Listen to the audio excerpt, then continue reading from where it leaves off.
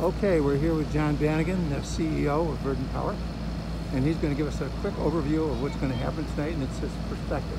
Good. John? Well, what's going to happen tonight, and then I'll get a little bit into what's happened preceding tonight.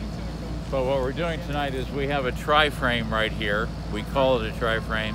It's a three-sided foundation on which we have three separate turbines.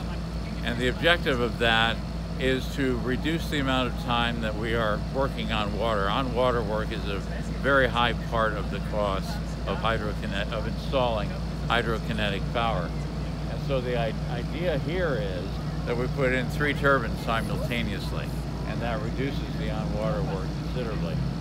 The program that we are following is specifically to transition from our earlier technology, our earlier stage technology, to what we're calling Gen 5 technology.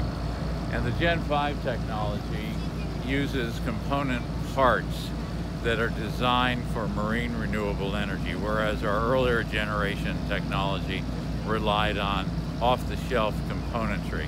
We redesigned it to work together, to work specifically in the realm of marine renewable energy applications, to be very reliable, to be very durable.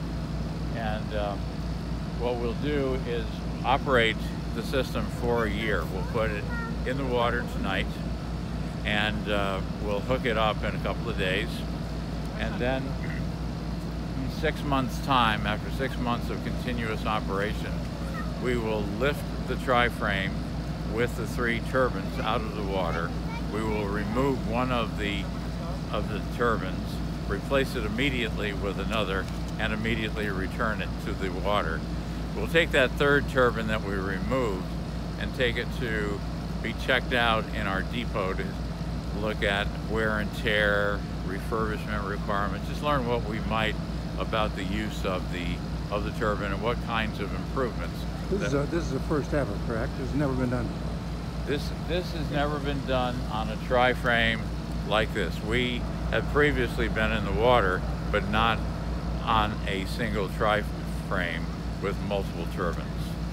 So after the completion of the 6-month removal, retrieve and replace, we'll put the turbine back into the water, the tri-frame back into the water with three turbines, and operate it for a further 6 months, and then that'll be a full year, and the project will be complete. How much power can you bring out of this? What will it do? Well, the purpose of this is not really to be measured in power terms.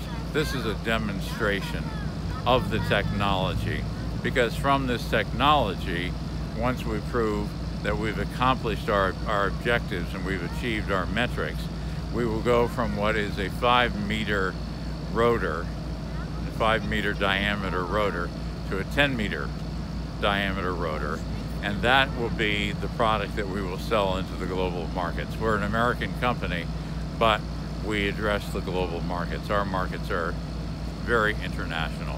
What's the environmental impact? The environmental impact is nominal. Fish, there's concern often expressed about fish kill, but we've demonstrated in studies that fish swim around the turbines. They have more sense than you think, huh? They have more sense than we think. Those that don't, Darwin can say something about. So. And what about the future? Say this works out, and 10 years down the road, where are we? 10 years down the road, we are in league with solar and wind and biomass. We believe that it is not our technology versus solar and wind, for example.